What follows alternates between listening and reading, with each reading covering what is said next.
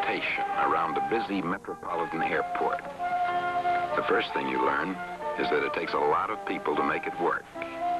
Another thing you learn is that many of the men who make it all so safe and apparently simple are never seen or recognized by the passengers. But they're there. The FAA Airway Facility men, sharing responsibility for every flight we make.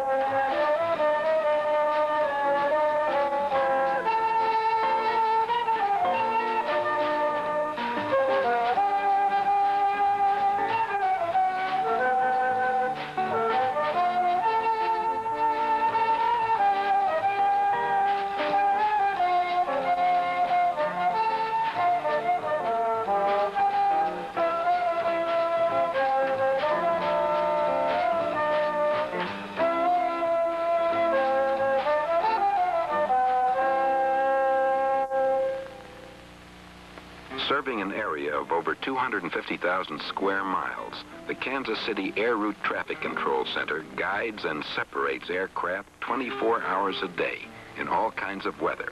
For that guidance, each pilot depends upon a small group of men seated thousands of feet below, presiding over a network of radar and complex electronic gear. Here in this control room, these specialists control the planes in the area as well as those entering and leaving. Through them flows an endless stream of information, important information to a pilot. CWA 100, loud and clear. Navy 44847. Say again.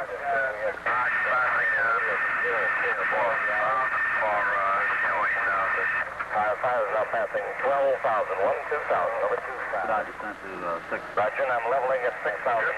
Number 666, Mike. Okay, radio 545. You got 14,000 available. Okay, we'll leave it call for 14,000.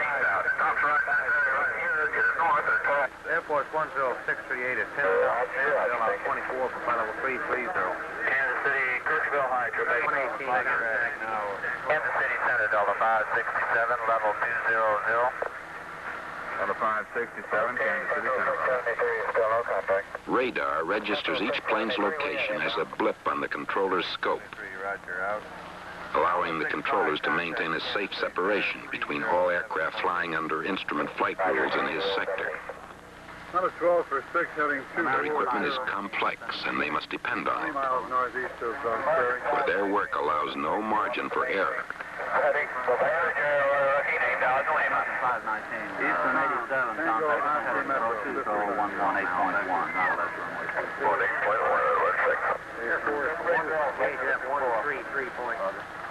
But a machine is only as good as the men who built it and maintain it. The responsibility for maintaining that air traffic control equipment belongs to the Airway Facilities Sector Chief, Bob Shadowan, and his staff. The technicians and mechanics on Shadowan's staff are responsible for a fantastic array of equipment valued at more than $2 million. And whether modifying a radar display or checking any of the intricate subsystems, each man knows his job is a crucial one. Men like this are trained to cast a critical eye on every piece of equipment, always on the lookout for the first sign of a component that may need replacement. Backing them up, Shadowan's staff has a wide array of safeguards built into this control center. Monitors, alarms, standby equipment. Systems maintenance is as complex and varied as the equipment itself. There are over 130 specialties, each one requiring special training. In millionths of a second, the contact signal from a long-range radar flashes up to a microwave terminal, then through a series of repeaters, every 25 or 30 miles to the control center, and finally to the control room. The expression check and double check applies to this man. He is monitoring reports from technicians at a series of microwave relay stations. They are checking in with a report that the stations at Peabody, at Clemens, and at Harveyville are doing the job of reflecting and transmitting radar signals. Okay, looks all right. Peabody? It's on the money at Peabody. Hello, right up. With all this electronic gear, power is so all-important that the center is backed up by a standby generator system. If the center loses its commercial power during a storm, it can transfer the load for the entire center without losing service. This is only one of the 20 mainland FAA air route traffic control centers, all serviced by the men in Airway Facilities.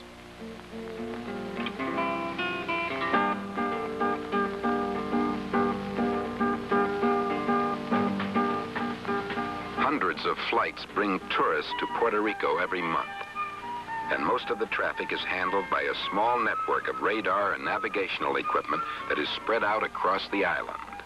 The location of some of those sites can lead an FAA man to some strange and inaccessible places. Reuben Powell is driving toward a place where the sun seldom shines, Pico del Este. Here the FAA maintains 2 radar systems. Reuben is used to the arduous trip. The radar site lies above a heavy rainforest. There's a simple explanation as to how such a forest earns its name. It rains almost every day, and suddenly.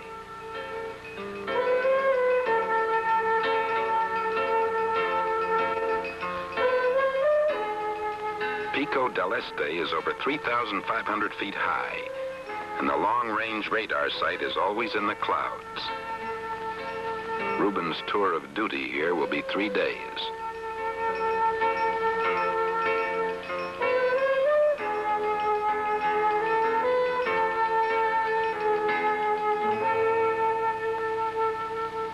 Detection.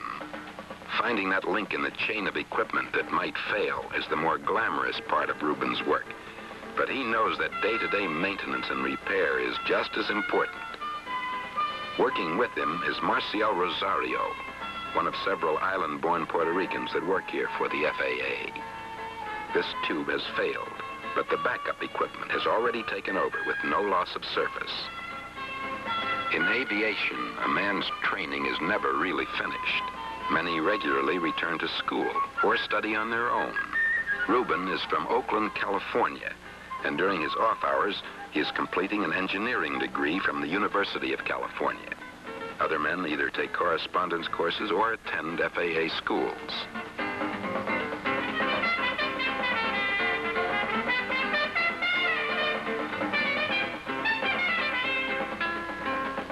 This is a Navy height finder radar, similar to the ones used by civilian aircraft.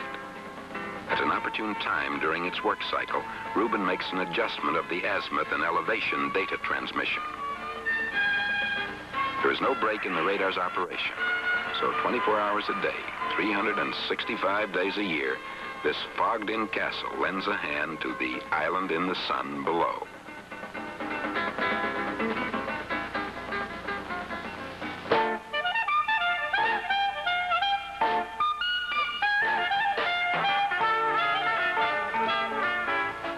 Most Airway facility men lead pretty normal lives, but things are a little different for Terry Jacobs. He is an island commuter. along with his companion, Reed Butler.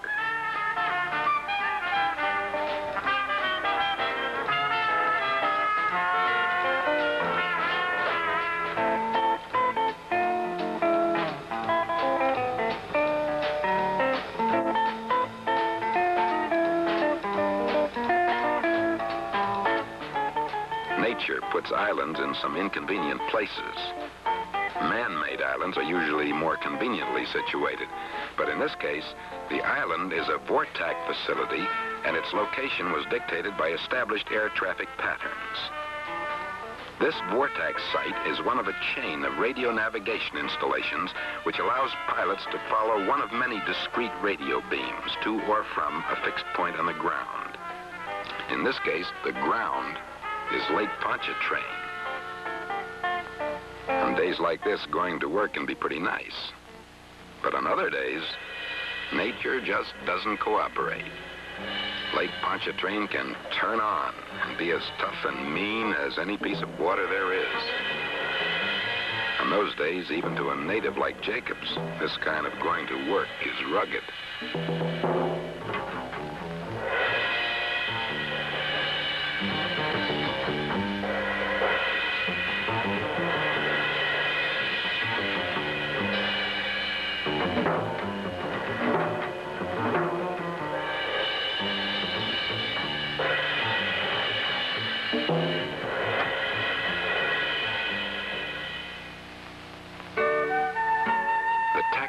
Signals that originate here tell the pilot how far he is from the ground station along his chosen path.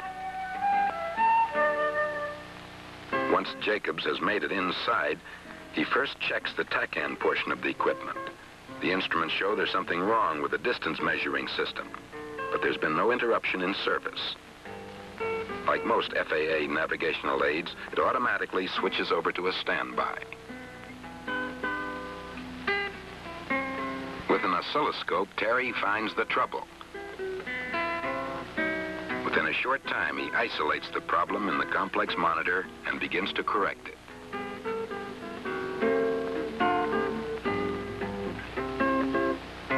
Once again, electric power is the key to this sophisticated gear.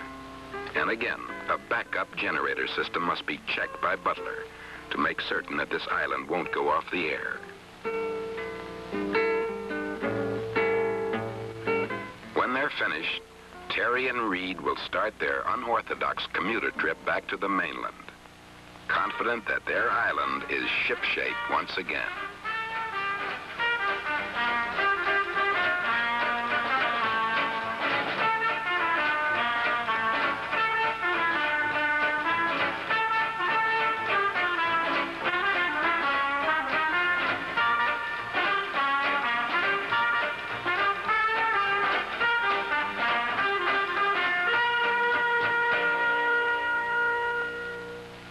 This is Squaw Valley, California, site of the 1960 Winter Olympic Games, now one of the fabulous ski areas in the West.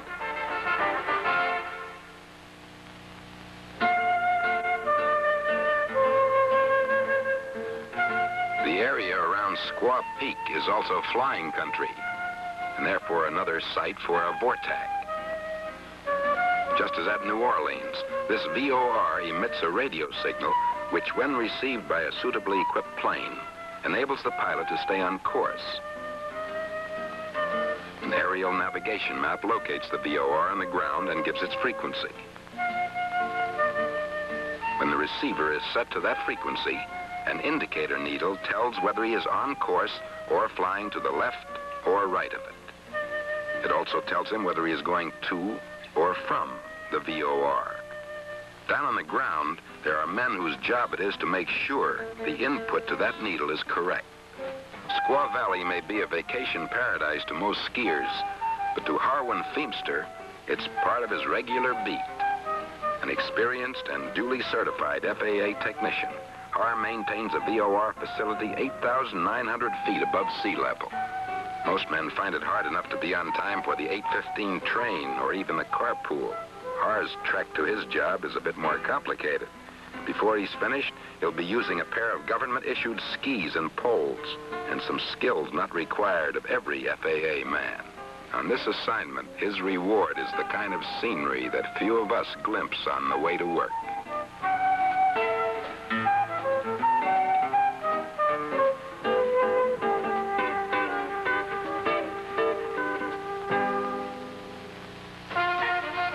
Once Har leaves the gondola, he skis a short distance to a chairlift that goes to a ski area known as Siberia. The easy part of this trip is coming to an end. But for a Texan from Alaska, climate just isn't the challenge. During his career with the FAA, Har has gone to work on everything from a horse to a seaplane. From the top of the chairlift, it's not too far to the entrance hut. But the winds sometimes reach over 100 miles an hour, and storms can leave up to 20 feet of snow. The weather on Squaw Peak has proved so hazardous that to enable its men to reach the VOR safely, FAA built a tunnel in the sky, 1,400 feet long.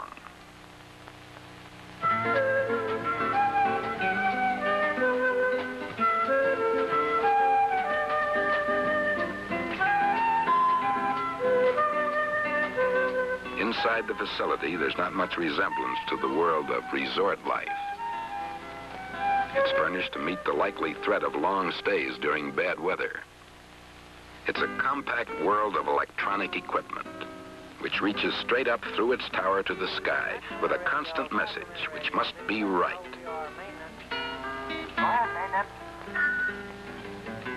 The day passes quickly for Har.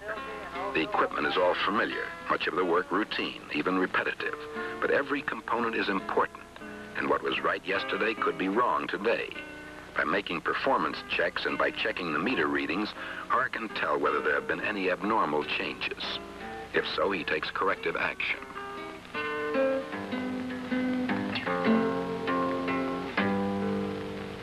Anyone involved in facility maintenance must have patience and a strong sense of responsibility. There's no one looking over your shoulder if you decide to take a shortcut or put off checking a piece of equipment till next time. The FAA chooses the kind of men who just won't risk shortcuts when the risk is someone else's.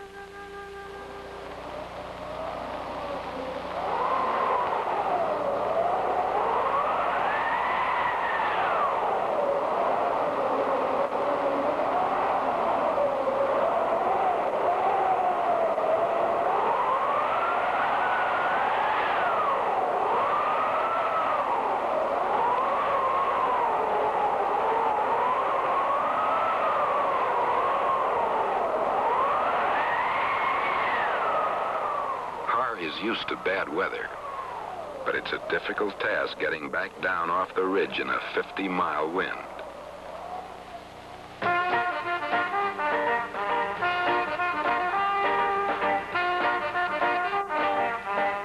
Har may not have the kind of form that wins at the Olympics, but he has what it takes to handle the assignment.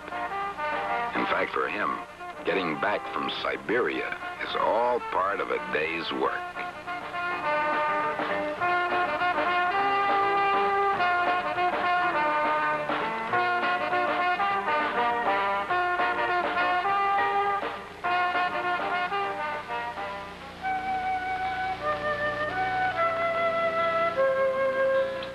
There are no jets or passenger liners coming in at Old Town, Maine. The lakes and the local airstrip are used by pilots flying their own planes, but there's plenty of traffic. Of the 120,000 or more civil aircraft flying in the United States, only a few thousand belong to big passenger carriers. The rest are general aviation aircraft. Not all FAA installations are gleaming new communication centers, nor are all of them located in exotic or inaccessible locales. But even in the most modest flight service station, there's important work being done.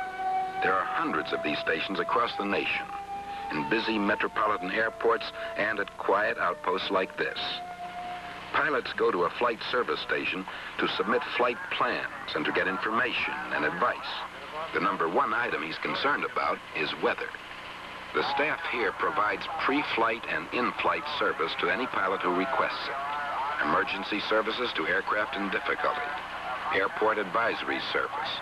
Reports of aircraft movement and weather reports, which keep pouring in on the busy teletypewriters. Communicating information and monitoring electronic navigation aids is the business of the flight service station. So Phil McGill is kept busy making sure that radio and teletypewriter equipment are in good repair and that there is no loss of communication or service. In the age of electronics, these men know the importance of the humblest piece of equipment. There could be a human life depending on it. The equipment here is not so glamorous, but it's important to the pilots, and therefore to the staff of the station. Outside, Duke Duquette checks the dew cell of the station's high-growth thermometer. It measures humidity, which can affect a plane's ability to perform under certain conditions.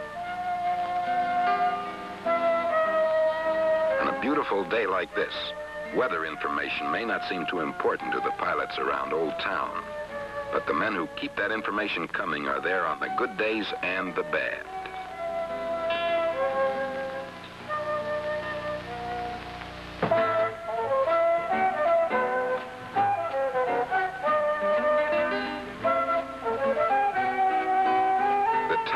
Washington's Dulles International will clear scores of planes in the next hours. Scores of planes and Jim Walker. 678 located on the Mobile Lounge west route. Request pass across the jet ramp to the 198 localizer. 1 Mike 678, this is Dulles Transit, so it's clear to the localizer. 678. Jim crosses the runways and taxiways swiftly and unobtrusively. He has made this trip 1,000 times. As an Airway Facilities technician, Jim Walker knows all about radar and communications equipment, but he specializes in air navigation aids. Jim is an old-timer at Dulles. He was here before the airport opened in 1962. Right now, he's headed for the waveguide localizer, situated at the end of this runway. Radio equipment in another building transmits a signal which tells the pilot whether he is coming in too high or too low. It's all part of the instrument landing system.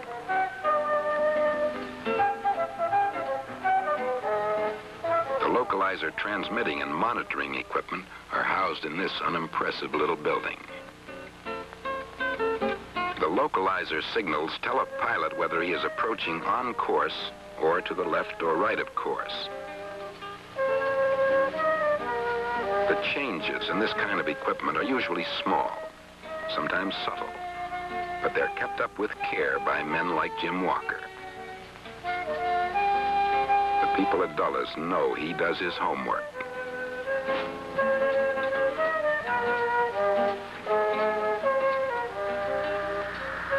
With his banjo, Jim Walker heads for the waveguide localizer.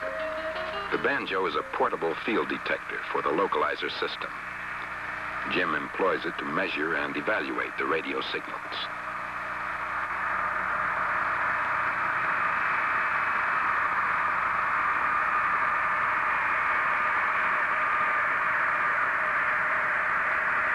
Most people would get nervous if they were even on the same runway with a jet. But Jim knows the pilots and the equipment which guides them in. He's not worried.